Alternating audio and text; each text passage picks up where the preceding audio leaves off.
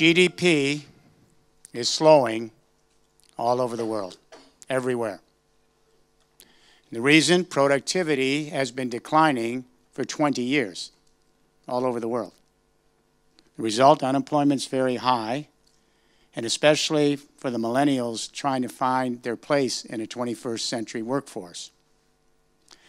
Our economists are projecting 20 more years of low productivity, slow growth. And let me do the math for you.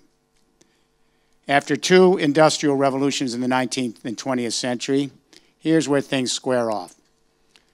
Arguably, half the human race, we're far better off today than our ancestors were before we began this industrial era, granted. Also, arguably, 40% of the human race, making $2 a day or less, are not appreciably better off than they were before we began this new era. And while half the human race has done far better, the other half of the human race has not caught up. The very well off have done quite well. The 8 richest people in the world today, we could put them in this row. The 8 richest individuals on this planet today's combined wealth now equals the accumulated wealth of 1/2 the human population living on Earth, 3.5 billion people. There's something wrong, very dysfunctional about the way we're organizing the economic family. There's nothing like this in history. And now this economic crisis, which is structural, has given rise to a much more profound crisis, an environmental crisis. We've had 2 industrial revolutions, all based on digging up the burial grounds of the Carboniferous era and turning it into this civilization, and we have spewed massive amounts of CO2, methane, and nitrous oxide into the atmosphere of this little planet. We're now in real-time climate change. This is not a theory, it's not imminent, it's not on the horizon, this is in the house. What's terrifying about climate change, and what I'm about to tell you, is never explained. If it were explained, every parent, every grandparent in this world would be motivated, driven, with one purpose in mind, one agenda, to save our species in the next 7 decades. Climate change changes the water cycles of the Earth. It's never explained. That's what this is all about. We are the watery planet. Our ecosystems have developed over millions of years based on the water cycles, the clouds that converse our ecosystems. Here's the rub. For every 1 degree that the temperature of this planet goes up because of emission of global warming gases, for every 1 degree the temperature goes up, the atmosphere is actually sucking up 7% more precipitation from the ground. The heat is forcing that precipitation into the clouds quicker, so we're getting concentrated precipitation, more violent water events, but not predictable. More violent winter snows, 8 feet in Boston that last season. That's the new normal. More dramatic spring floods. We had a flood in the U.S. and the Carolinas last year. They said, well, this happens once every 1,000 years. We've had 6 in the last 2.5 years. More dramatic and prolonged summer droughts and wildfires. Every summer from British Columbia through California across our country, we've got wildfires from drought.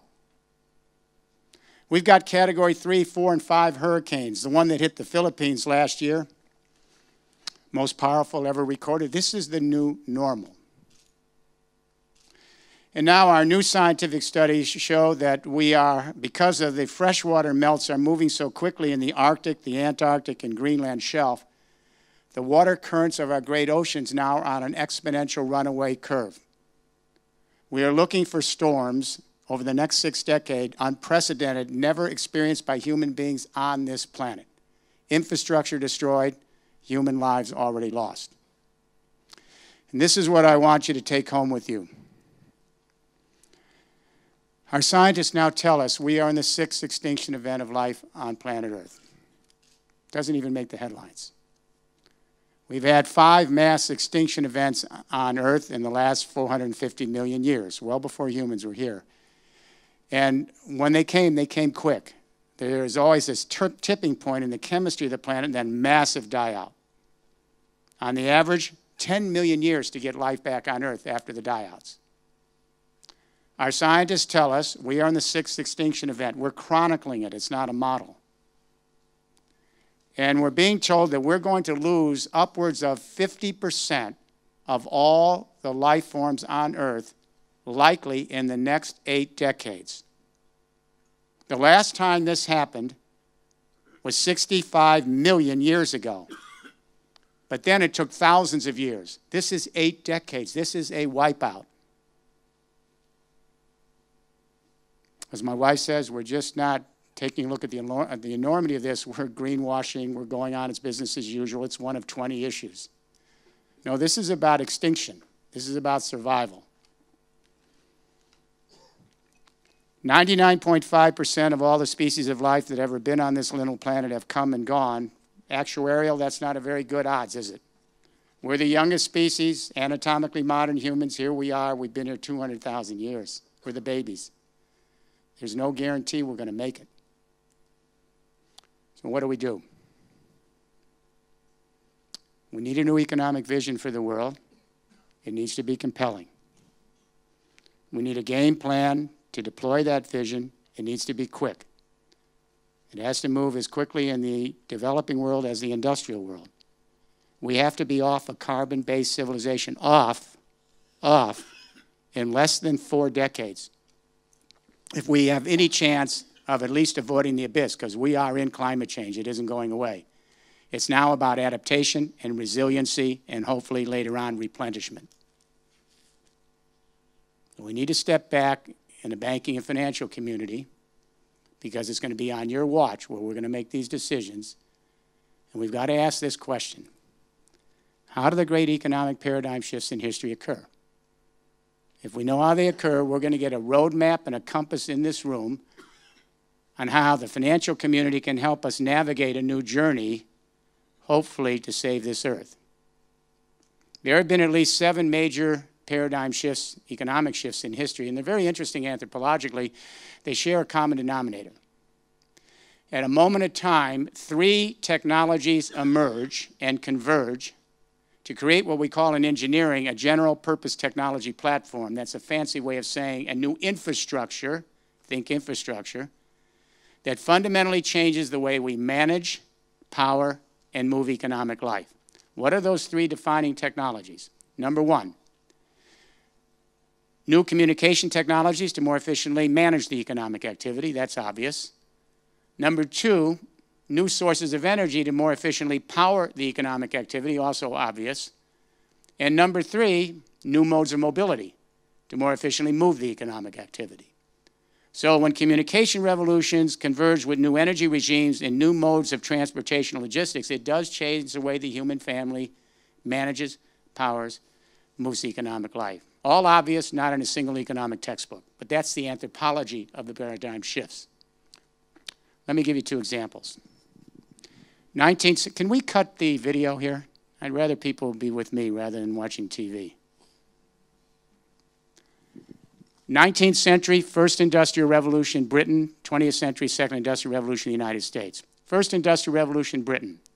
The Brits take us from manual printing, a German invention, to steam power printing, a British invention, and this is a big leap forward in communication. Cheap, quick, efficient print for communication. Then in the last half of the 19th century, the Brits lay out a telegraph system across the British Isles, and those communication revolutions, steam power printing and the telegraph, they converged with a new energy source in England and Britain, cheap coal from the hinterlands. Then the Brits invented the steam engine to harness the coal. And then this is ingenious.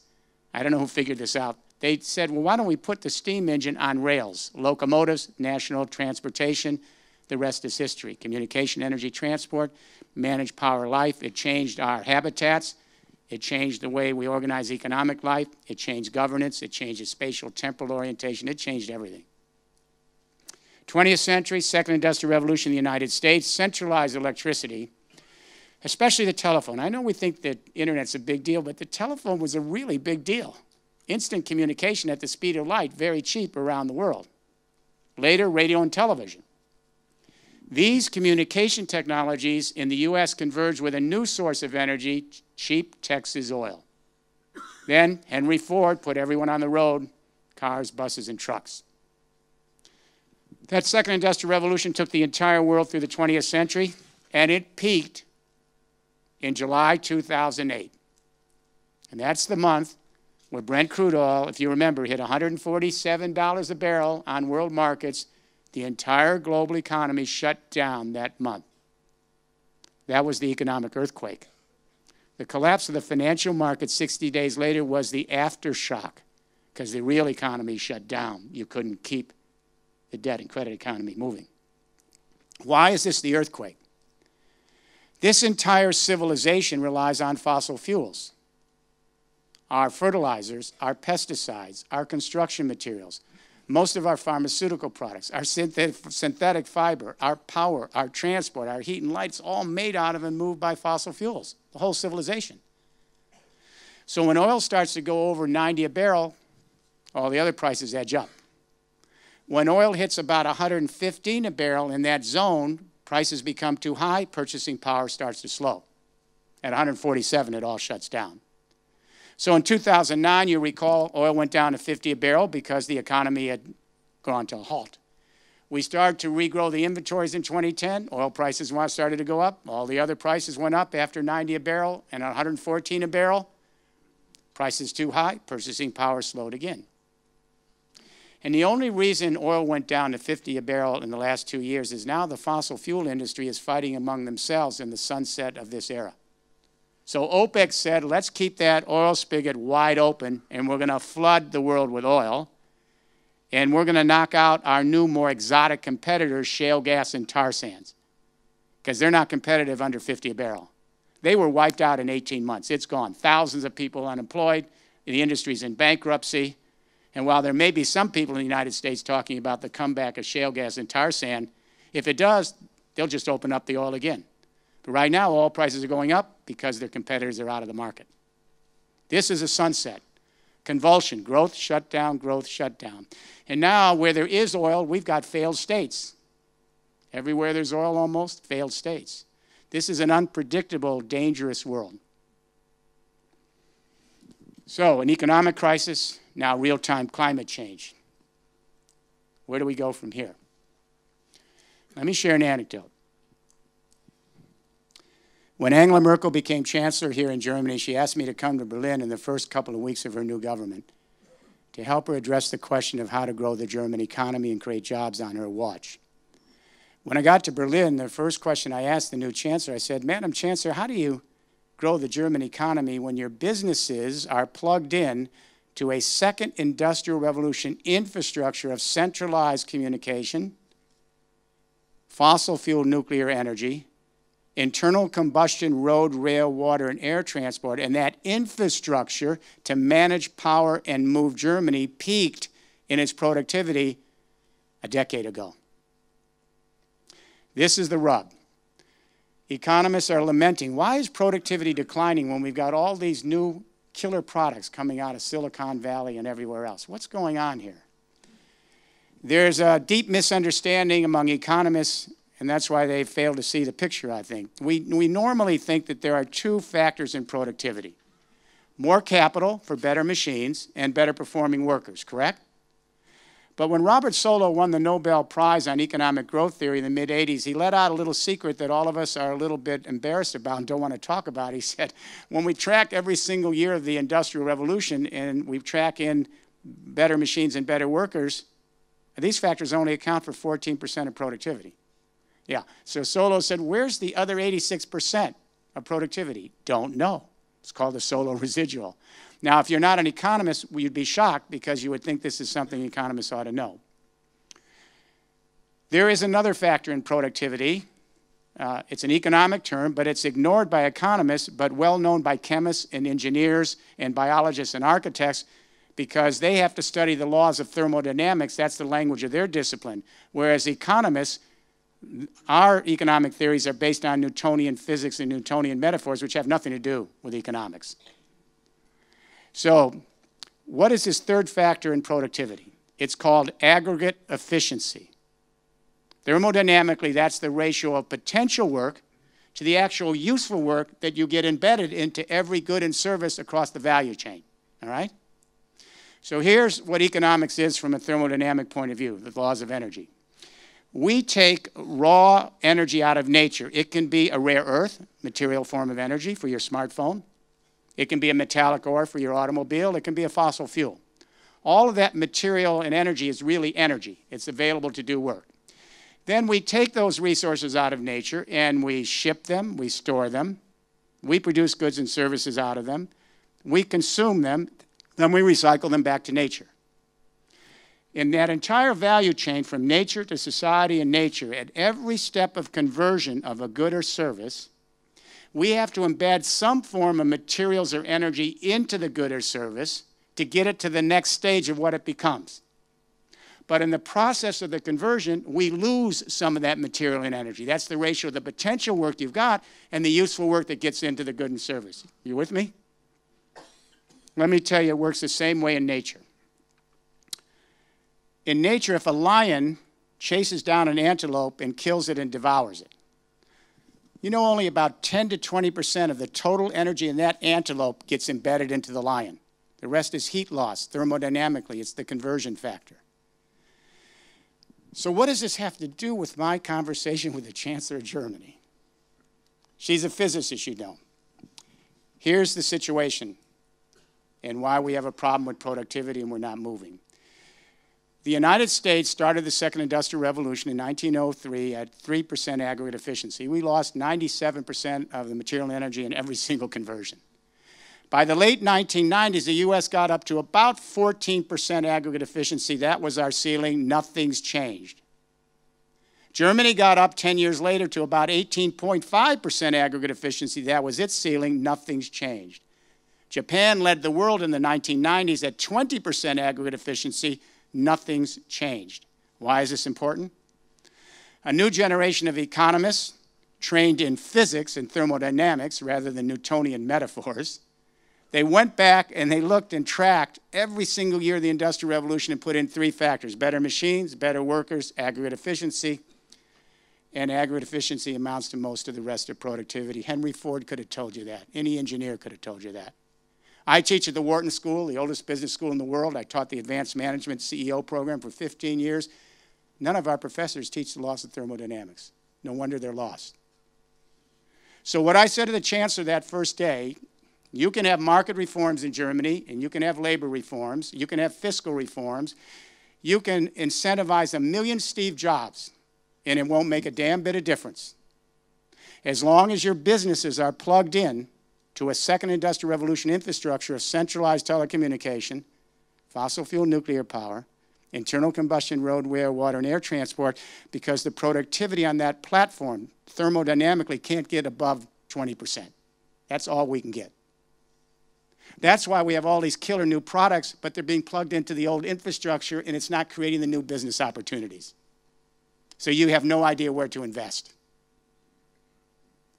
On that first day with the Chancellor, we talked about a third industrial revolution, a new convergence, communication, energy, and transport to manage, power, and move Germany. At the end of the day, the Chancellor said, we will have this third industrial revolution for Germany. And by the way, there is no fourth industrial revolution. I know there's some hype in the business community, the World Economic Forum, with the idea that the third industrial revolution, which I'm about to talk with you about, is moving so quickly that it's on an exponential curve, so we have to call it the fourth. No. The first industrial revolution was steam power and coal. The second industrial revolution was centralized electricity and oil. The third industrial revolution is digital technology, infrastructure across the world, renewable energies, and combined transport. So here's what's happening. We are seeing a new convergence of communication, energy, and transport to manage, power, and move the economies. The communication internet has now matured. It's been 25 years since the World Wide Web. Everyone here, how many people have the smartphone on them as I speak? Literally on you.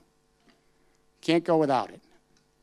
Now this communication internet, which is now moving to 5G, is just beginning to converge with a digitalized renewable energy internet, which in turn is just beginning to converge with a digitalized, automated, GPS, and soon driverless road, rail, water, and air internet to create 3 digital internets.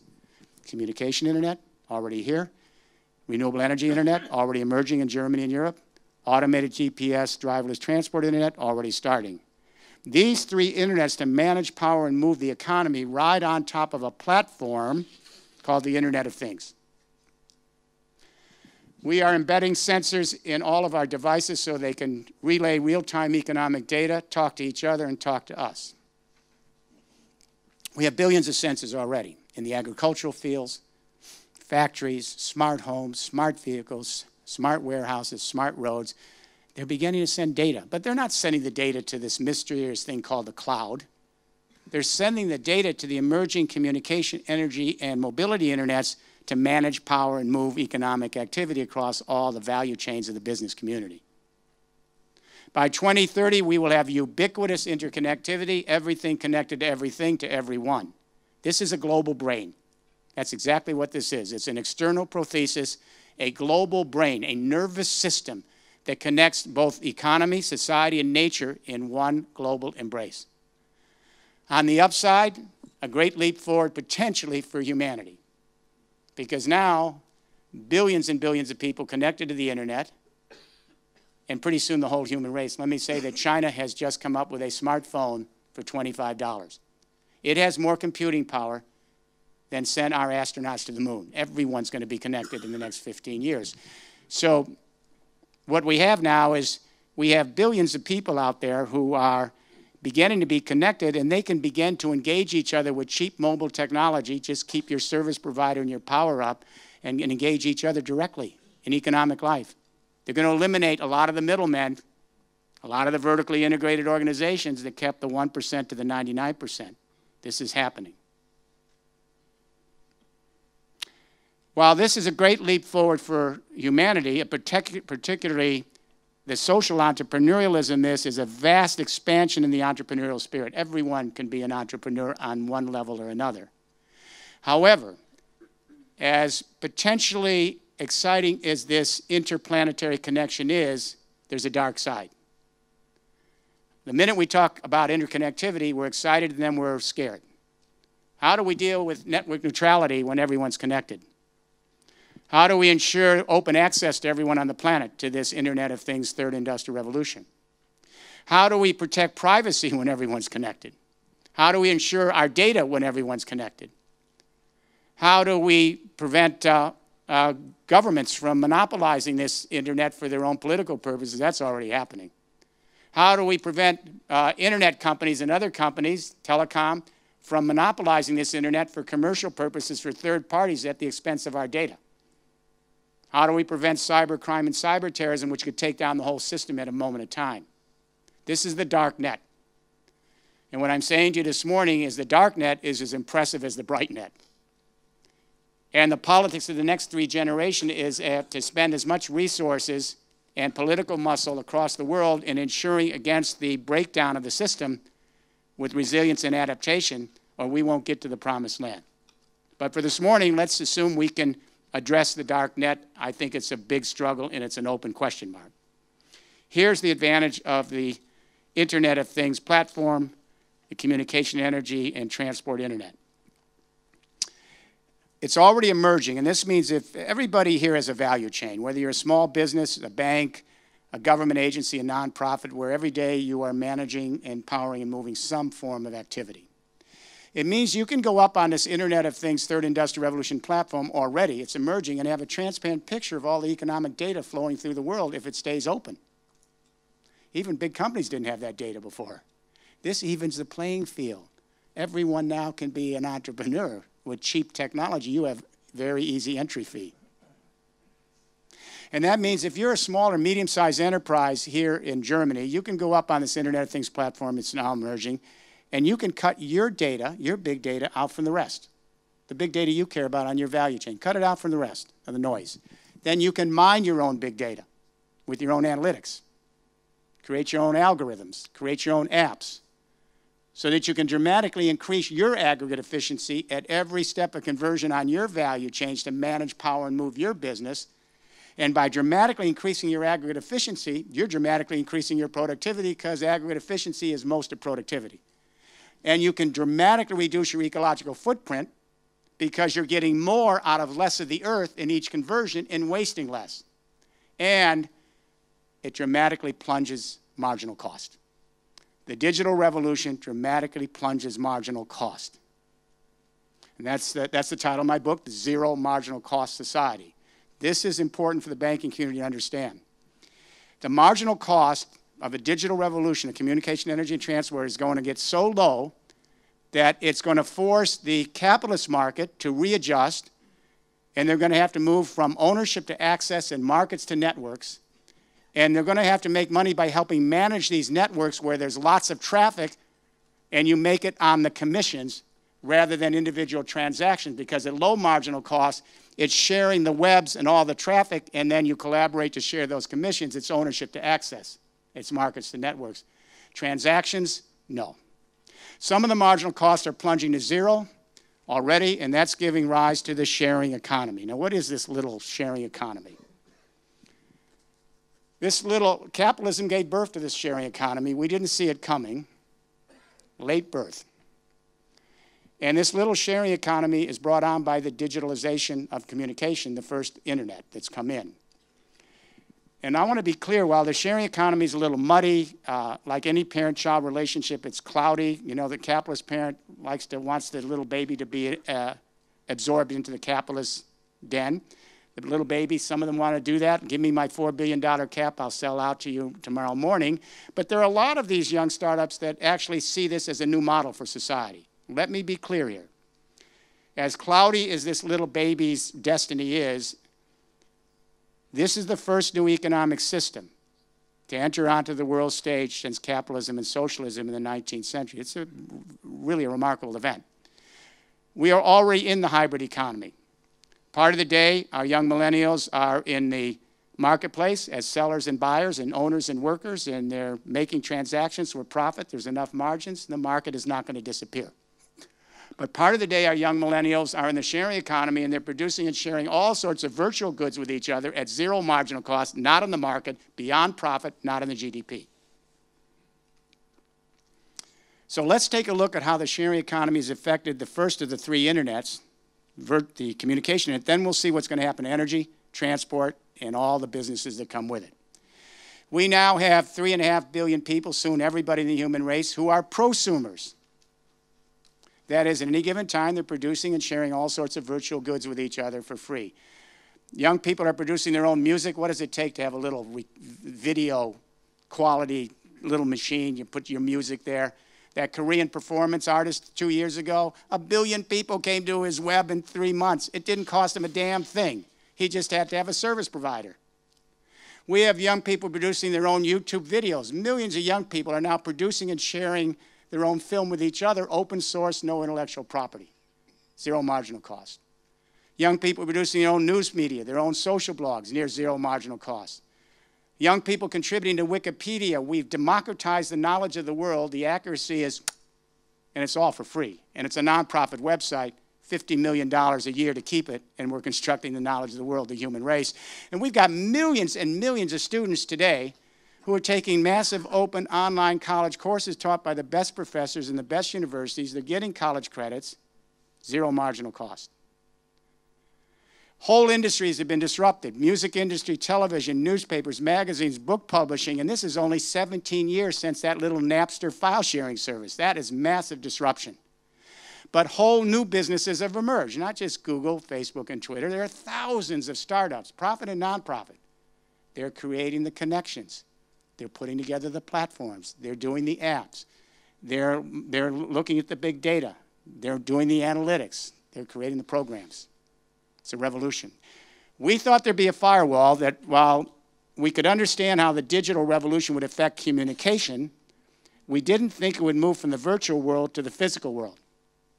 What I'm saying now is the Internet of Things, third industrial revolution, has just broken through the firewall in the last 24 months. We now have millions of people, especially here in Germany, but around the world, who are producing their own solar and wind right now this morning near zero marginal cost. And we now have millions of young millennials who are moving from ownership of vehicles and markets to car sharing and networks. And within a few years, those vehicles are going to be electric. They're going to be fuel cell. They're going to be 3D printed with recycled material. They're going to be driverless within 4 years. The marginal costs are plunging in transport, too. Let's go back to Germany. What's happened since that first conversation with the Chancellor. I've had the pleasure over the years to work with the Vice Chancellor, Sigmar Gabriel, and my friend Frank Steinmeier, the Greens. Everybody came on board. What's happened? We are at 33% of all the electricity powering this country today, 10 years later, is now solar and wind. We'll be at 40% before 2020. We'll be 100% renewable energy in this country way before 2040. Why? The fixed costs are plummeting. The fixed costs of solar and wind are on an exponential curve now for 20 years, just like computers. And it's just not widely known. I'm the oldest person in this room today. When I was a little boy in the 1940s and 50s, we had a few computers. And my university invented the first computer, the University of Pennsylvania, UNIVAC. And they cost millions of dollars. And some of you remember the chairman of IBM in history books says, we think we'll need 5 computers for the world. That was an optimistic forecast, maybe 3, 4. The millennials laugh. They're on the floor when I tell them this. We didn't anticipate the Intel chip, Moore's Law, where the engineers started to double the capacity on that little chip and half the cost every 2 years. Now smartphone China, $25. We've got a similar curve in solar and wind. A solar watt in 1979 cost $78. That's the fixed cost of generating 1 solar watt, $79. Do you know what it is this morning? 53 cents. In 18 months from now, 35 cents. That's the fixed cost. We now have power and utility companies in my global consortium who are buying 20-year contracts right now for solar and wind at 4 cents a kilowatt hour right now. And here's the story that nobody wants to talk about, and this is a story that you in the banking industry are going to have to deal with. It's called stranded assets. I sit down with the CEOs of the power and utility companies all over the world every month, and they're frightened to death. Citigroup, as you know, put out a study last year saying we have $100 trillion in stranded assets in the fossil fuel industry. It's over. There's not going to be a way for them to compete with the plunging fixed cost of solar and wind. It can't do it. What do we do with this? This is the biggest bubble in history. And this carbon bubble will make the little subprime look like a tiny parlor game. It's right now. That disruption's in the next 10 years, between now and 2025. We'll come back to how we deal with this in the power industry in a few minutes. What's interesting in Germany and elsewhere is once you pay the fixed costs and they're plummeting, everyone's going to be having a little solar and wind, every little village in the world. We're now putting solar in glass, in paint, in facades. It's going to be everywhere. It's going to be cheap. But what's interesting in Germany and across Europe is once you pay the fixed cost, the marginal cost of this energy in Germany right now, it's zero, near zero. The sun hasn't invoiced us. The wind hasn't sent a bill. What happens when German businesses plug into a third industrial revolution infrastructure of digitalized 5G communication, converging so our electricity grid becomes digitalized and millions of players are producing their own renewable energy and they're taking it off-grid or sharing it across continents at near zero marginal cost? When German businesses can plug in to an energy grid of 100% renewables at zero marginal cost and every single conversion on their value chain, the energy they're using is zero marginal cost. Imagine the aggregate efficiency and productivity. How does a second industrial revolution country, without naming names here, countries that want to stay in the second industrial revolution, how are they going to compete with that? Smart. Germany, EU. Who's producing all this new energy in this digital revolution? There are 4 major power companies in Germany, EMBW. I used to work with Utz Clausen when he was there, RWE, E.ON, Vattenfall. We actually thought these companies were invincible 10 years ago, giant vertically integrated organizations. And what's happened to them in 10 years is what happened to the music industry and newspapers and book publishing and magazines.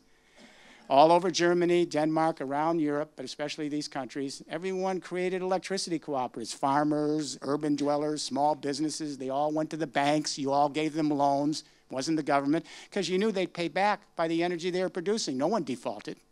Didn't need a lot of government money. They're producing all the new energy. The big 4 power companies are producing less than 7%. They can't scale it. To their credit, The centralized energies required massive capital and vertical integration. There was no other way to do it, and they did a damn good job. But the new energies, you have to collect them, the sun everywhere and the wind everywhere. That requires lots of small players coming together in cooperatives. Does this mean the end of the power companies? Not necessarily, but they have to change their business model quickly. So about 5 years ago, E.ON asked if I would debate Mr. Tyson, who's still there, their chairman, in a neutral country. We did it in the Netherlands. There's a 2.5-hour debate. And I said to Mr. Tyson, you're not leaving the second industrial revolution tomorrow morning, but you better be in a third industrial revolution portfolio and business at the same time, so with those stranded assets, you can ease the transition over 2 generations, and so your legacy business can be eased out with the least amount of loss on amortizing your assets, and you can move into the new profitability of the new business model. And I said, the new business model is totally different. In the new business, E.ON, you make more money by selling less and less electricity. He said, let me hear that again. You set up partnerships with ratepayers, businesses, thousands of them, and you help manage the energy flow through their value chains on the energy internet. You help them mine their big data. You help them with their analytics. You help them with their algorithms and apps. So all those thousands of businesses can dramatically increase their aggregate efficiency at every step of conversion on their value chains to manage power and move their business. And you know what? They'll share those productivity gains back with the power companies. It's called performance contracts. That's where we're heading. At the time, Tyson just went, mm-mm. He did it this last year. The legacy company's been put up on the market, I believe.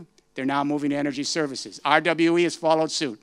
They have a legacy company, and now they're moving to energy services. They're moving quickly with the disruption. Companies that don't, they're not going to be here. It's not just Europe. Now China. This caught me off guard, and it was just totally serendipitous. When President Xi and Premier Li came into office, Premier Li put out his official biography. I'd never met either of them. I'd never been to China. And I was surprised. He said up front that he had read the book, The Third Industrial Revolution, that I wrote a few years ago, and he instructed the central government of China to begin moving on this narrative quickly. They're mindful in China. They lost on the first industrial revolution. They were occupied. They lost almost the second industrial revolution. They came in the last tail end 10 years. They don't want to lose the third. They want to be among the players. To show you how fast they move, I've been shuttling back and forth working with the leadership for the last 3 years, and after the first visit, 11 weeks later, the chairman of the state electricity grid, the national grid, the largest in the world, announced $82 billion over 4 years, starting with the 5-year plan this year, to completely digitalize the electricity grid of China. So that millions of Chinese people, with their own solar and wind technology, they're the largest producers, can produce energy locally, go off-grid, go on-grid, sell it back to the grid. Watch Europe, watch China. The coming together of the digitalized communication internet with a digitalized renewable energy internet makes possible the digitalized automated GPS driverless mobility internet. We built the whole second industrial revolution economy on the automobile, correct? Making them, selling them, then the suburbs, the shopping centers, the travel and tourism, et cetera. Here's the problem. Millennials don't want to own automobiles anymore. That's grandma and grandpa, 2 automobiles sitting in the driveway, waxing it once a month, driving it occasionally. The millennials want access to mobility and car sharing networks, not ownership in vehicles and markets. Do we have any millennials here? Where are you? Anybody? Do I have this right? Have this right? So we got a problem here. For every car shared, 15 cars are being eliminated from production. This is the disruption. It's the digital revolution. You go up on the communication internet, you go to a website for car sharing, it immediately moves you to the transportation internet, GPS. GPS locates a driver 90 seconds away, PayPal pays. Why would they ever want to buy a car again? Some of you remember Larry Burns, former vice president of General Motors till 5 years ago. Larry's just done a study. He's a professor at the University of Michigan. He said, Ann Arbor, Michigan, they did a study. In the future, they said they can eliminate 80% of the vehicles in that city pretty quickly with better mobility and cheaper. Now, extrapolate this study. We got 1 billion cars, buses, and trucks in the world today choking us in traffic. They're the number 3 cause of global warming emissions, transport. Number 1 is buildings. But here in Germany and across Europe, we're retrofitting millions of buildings, and we're transforming into micro power plants for clean energy. They are the power plants. By the way, anybody know what the #2 cause of global warming emissions is by industrial activity? 1 is buildings. We spend a lot of time on it. 3 is transport. We spend a lot of time on it. And then there's this silent one in the middle. The cows. The cows. I wrote a book on this in 1990, Beyond Beef, and I was pilloried. They said, you're out of your mind. Well, now the science is in. We've got over 1 million cows around the world. They take up 23% of the land mass. I love cows. But the methane is 23 times more potent than CO2, and all of the feces, the nitrous oxide, is 288 times more powerful per molecule than CO2. And no one wants to talk about it. We don't want anyone to have to change their diet and maybe move down the food chain for their own health and the health of the planet. If we can't even talk about this, we're in trouble. But #3 is transport. So if Larry Burns is right, over the next 2 generations, we're going to eliminate 80% of the vehicles. The remaining vehicles will be electric and fuel cell. They'll be 3D printed. The first car is already out. It's the Stratus. It's a beautiful Italian car. They always know how to design those cars. They'll be recycled material, driverless. Within 4 years, driverless. So does this mean this is the end of the transport industry? No, but like the energy industry, they have to change their business model or they will be gone. So last spring, this is very cool, actually. Wolfgang Bernhard gave me a call. He's the chairman of Daimler Trucks, one of the 8 board of directors of Daimler. I always will look to Daimler. You know, they gave us the second industrial revolution. And I remember a number of years ago, I joined with their chairman when he introduced the hydrogen vehicle. So I always look to Daimler. So Wolfgang called. He said, can you join us in Germany? We want to bring journalists in, and we want to introduce a new business. So I came to Germany. We laid out this narrative. And then Wolfgang got up, and he said, we're in a new business, mobility. And quietly, no one knew this, quietly, Daimler had outfitted 300,000 trucks in the last few years with sensors. They're on the roads now. I think it's almost 400,000. And those sensors make these trucks mobile data centers. They're picking up weather conditions and traffic conditions and warehouse availability and all the data you would need to move your packaging from A to B on any logistics chain of any business. Now, they went up to a feed, a helicopter feed. This was very interesting. And they dimmed the lights, and there are these 3 massive trucks, Daimler trucks, on the German expressways. And the drivers are waving to everybody in the room, all the journalists. And Wolfgang said, would you please take your hands off the wheel and your foot off the pedal? Well, the drivers became software analysts, whipped out the computers. They're software analysts now, not drivers. The trucks platooned together like an automated train, all automated, going down the German expressway. Smart. Daimler's still going to sell millions of trucks and cars and buses, all right? But they understand that they have to be in 2 businesses. The mobility business, where they help businesses with their big data, their analytics, so that they can increase their aggregate efficiency and their productivity, reduce their ecological footprint and marginal costs when they're transporting goods and services. It's good business. You have to be in both the second industrial revolution and the third simultaneously to make a shift over 2 generations. This is what we did in the last century. The first industrial revolution was full steam ahead, as we said, and the second industrial revolution is centralized electricity, oil, telecommunication. It came in at the same time, and they lived together for 40 years, and then the second overcame the first after World War II. Some businesses made the shift. A good example is Siemens. They were in both. Some didn't. Their history. The coming together of these 3 internets, communication, energy, transport, to manage, power, and move economic life, this is the digital revolution. This is what it really is. It isn't just about 5G and free Wi-Fi. This is about digitalization. Now, when President Juncker came in, I wrote a long memo to him, President of the Commission, and I said, we need to move on this overall plan now, where everything is piecemeal. He got back to me and said, this is the plan. We're thinking along the same lines. Next week, after these few years, we will announce in Europe, the European Commission, together with the Committee of Regions, the launch of Smart Europe next week. That's why I'm here in Europe. And Vice President Maroš Šefčovič is in charge of Smart Europe. He's in charge of the Energy Union with 8 other vice presidents and ministers. And we're going to have a joint meeting with the 350 regions of the Committee of the Regions to begin to launch this infrastructure across all the regions and cities of Europe beginning next week. So the question came up, now we come to you. Where's the money? Where's the money? And what I said is we have the money. The problem is not the money. It's either where it's going to or why it isn't being used. For example, I'll give you an example. Back in 2012, which was a lousy recession year, nonetheless, we spent $741 billion equivalent US dollars in the EU, public and private infrastructure, just in a lousy recession year.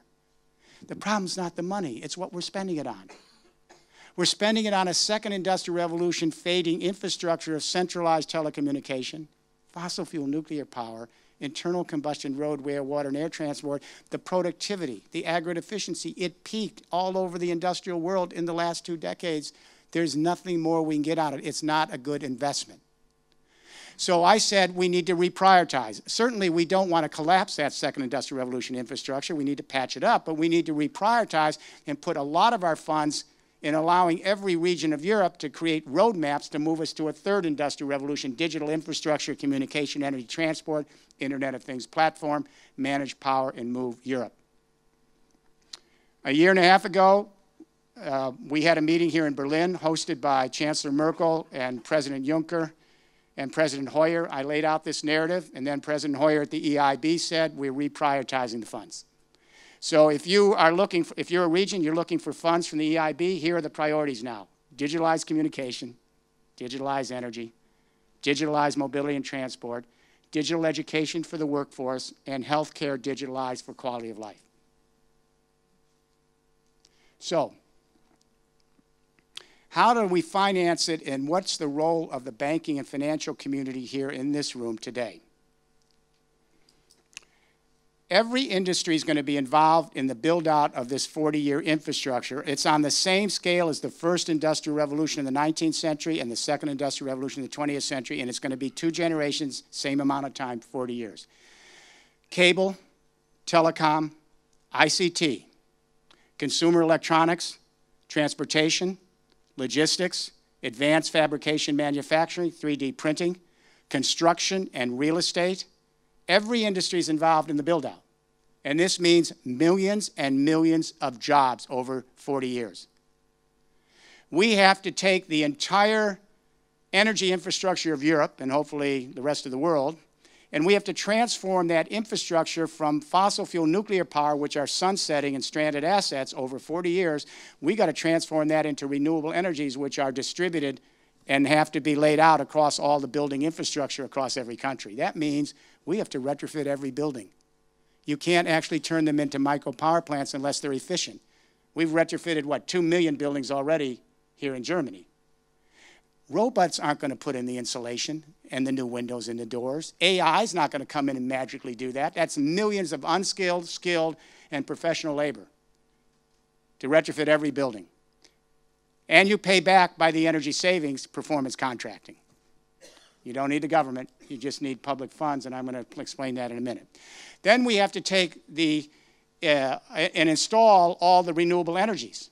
Have you ever seen the installation of those technologies? Human beings have to put those wind turbines up and the solar panels on the roofs. Robots don't do that. A lot of skilled labor and unskilled labor. We have to take the entire electricity grid of every country in Europe and transform it from dumb servo-mechanical to smart intelligent. Who's going to lay down all the underground cable? Robots aren't going to do that. Who's going to put in all the advanced meters and manufacture them and put them in place? Robots aren't going to put them in place and manage and service it. We have to then put in smart technology across all the infrastructure. Human beings have to do that. Then we have to take the transport infrastructure and we got to move it from dumb to smart road, rail, water, and air. Who's going to put in millions of charging stations? Who's going to put in all the smart sensors to connect the road, rail, water, and air in a seamless mobility internet? That requires millions of workers. So this is the plan, and what's the role of the banking community in this room? We have now done 3 test regions in Europe, and I would like you to come and visit these regions because talk is cheap. You need to see if this actually works. We deployed our first region 4 years ago, Haute-de-France. It used to be Nord-Pas-de-Calais and Picardy. They are absorbed. It's one single region. It's the 3rd largest region in France. It's the old Rust Belt. I hope they're listening in America. It's the old Rust Belt, the coal mining region. We started 4 years ago. My global team, TR Consulting, we have some of the best engineering and scientific firms, including the Fraunhofer and a lot of the Fraunhofer groups in Germany and others. We came in not to give them a plan, but to work with them so they could create their own plan. This is a subsidiary principle at work. And this is the only way this will move quickly.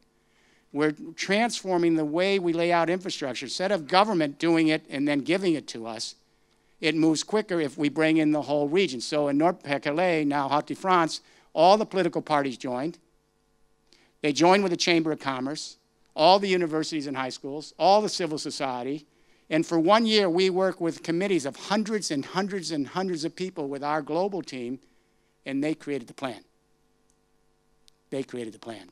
We're now in our last 3 years in deployment, and if you come visit there, you're going to see a metamorphosis. We have thousands of coal miners who have been retrained. They're retrofitting, building, and putting solar collectors on. They're making a living. We've got high-tech parks in the rural areas that used to be Picardy, and they're doing biological substitutes for chemical products. We've got all of this moving. We just say, come and visit. Come and actually see that, what people did on the ground in less than 4 years. We've just finished 2 other plans. We just finished the first member state, Luxembourg, for Vice President Schneider. Again, hundreds and hundreds of people involved across the entire country. The plan was announced last month, the first member state, and this Friday, I'll be in the Netherlands. We just finished 23 municipalities from Rotterdam to The Hague. Again, hundreds and hundreds of people involved, thousands actually peripherally creating these plans. It's just a matter of doing it. This can be done. If this can be done in these 3 regions, all very different, this can be done anywhere in the world. This is from talk to walk. Why do we need the banking and financial community? Here's what we need you to do. We need to issue public bonds. You're all looking to infrastructure. Well, go to the new infrastructure so we can create the new productivity and the new businesses for the millennial generation. The millennials are the digital revolution. This is the digital revolution. We need public bonds issued in every region. So as these regions begin to build out this master plan, this roadmap, and then begin to connect, they need public bonds.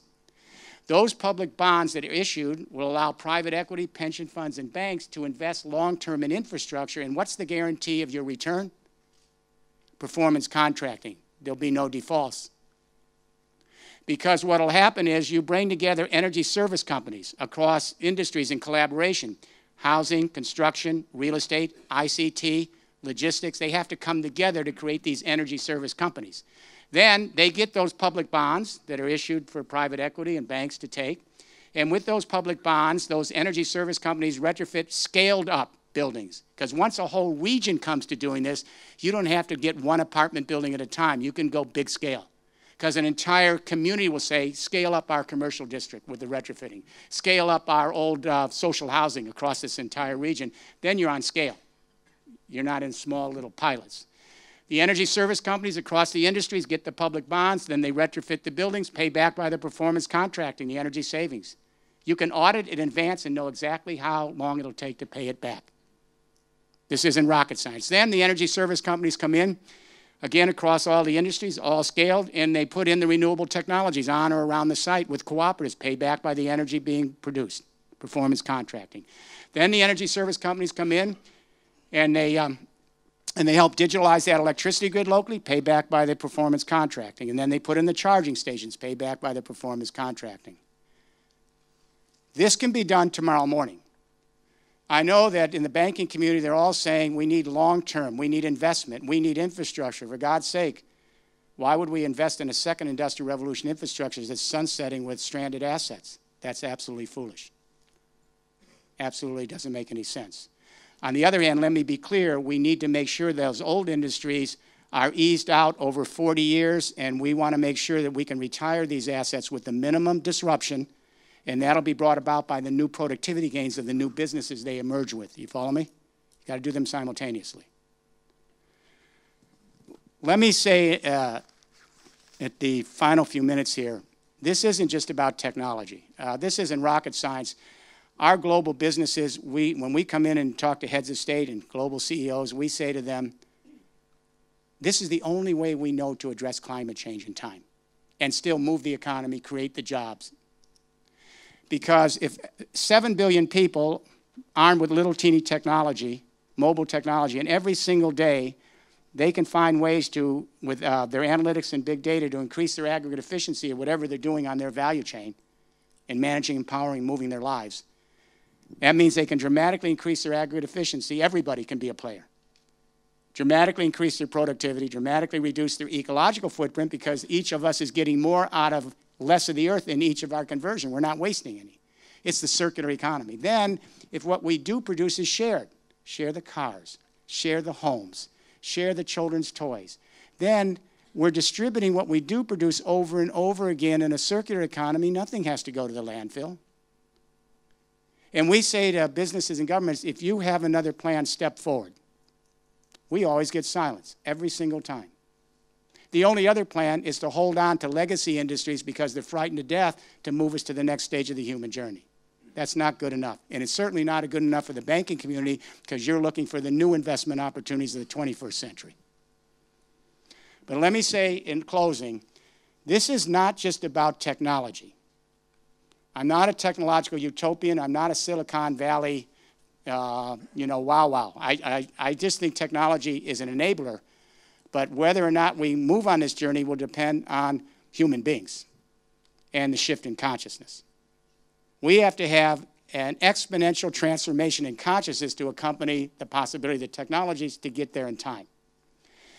I'm only guardedly hopeful about what I'm saying here today.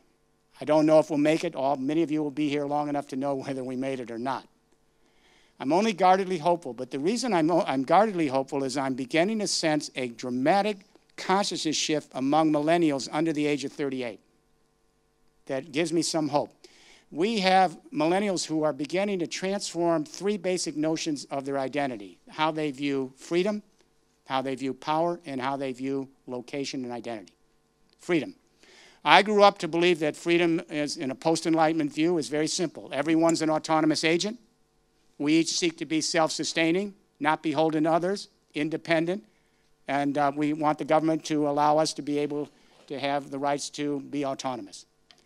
So we see freedom as exclusivity. Everyone's an autonomous agent. For the millennials, this is weird. This is like the kiss of death. Take away the smartphone and they are gone. They're withdrawn.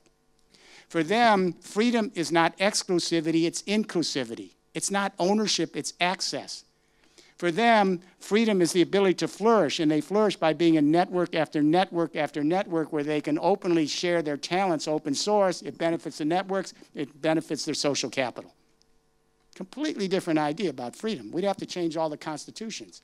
Freedom is inclusivity and access, not exclusivity and ownership. They're changing their view of power. I grew up in a post-Westphalian world. Power is a pyramid from the one to the many. That's just the way it is through history. But the kids that grow up in the internet, for them, power is not vertical, it's lateral. The more networks they're in, the more they share that lateral power.